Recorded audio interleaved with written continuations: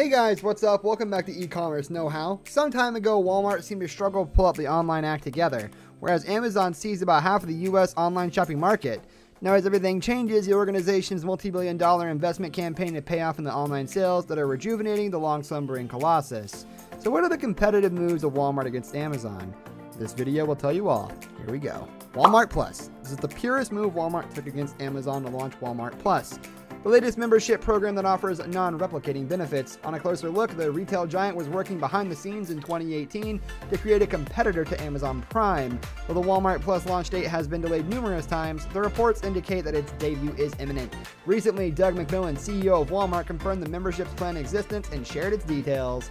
The price for membership of Walmart Plus is not confirmed yet, but some suggest that members will pay fees of $98 for unlimited same-day delivery on groceries from $1,600 on its grocery delivery now. You can deploy various selling strategies and set controls to manage your more inventory with Jet.com. Despite the launch of Walmart Plus and free shipping, Walmart still lacks the thing that Amazon has, the sheer volume of inventory. It has about 50,000 vendors selling items online, while Amazon boasts over about 87,000. That explains why Walmart bought Jet.com, the discounted online retailer, in a $3.3 billion deal. The acquisition brought the relationship with a slew of comfortable selling brands, and they are on track to more than quadruple their online business since they acquired the Jet.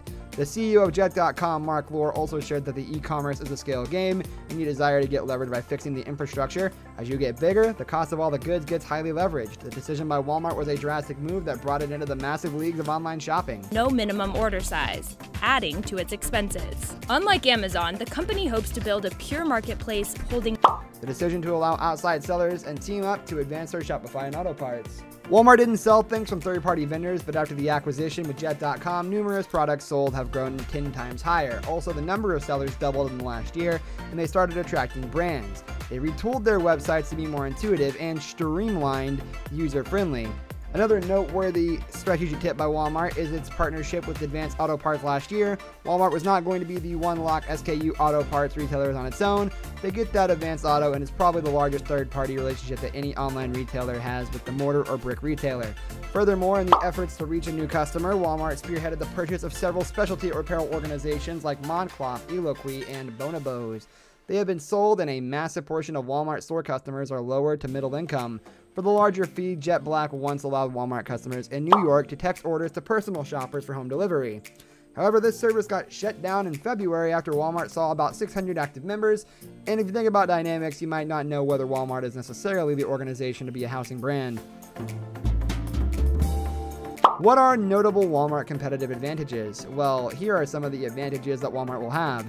Being the world's largest mortar and brick retailer, without any doubt, Walmart owns a massive advantage over Amazon. It's 11,500 global mortar and brick stores.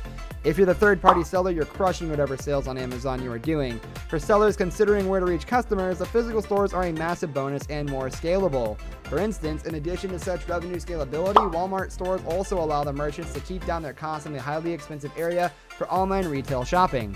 Owning the power of grocery. When it's about grocery, Walmart doesn't need to adapt to Amazon, and in grocery, it's the opposite. Undoubtedly, the largest retailer worldwide remains dominant in another sector that depends on mortar and brick stores. Smartly navigating the COVID pandemic situation. The pandemic boosted the significance of fast grocery delivery, and Walmart has an even faster and cost-effective option, the curbside pickup. Besides, Walmart also offers convenient delivery features that keep the shoppers out of stores, like having shoppers' groceries and grocery delivered loaded into the car.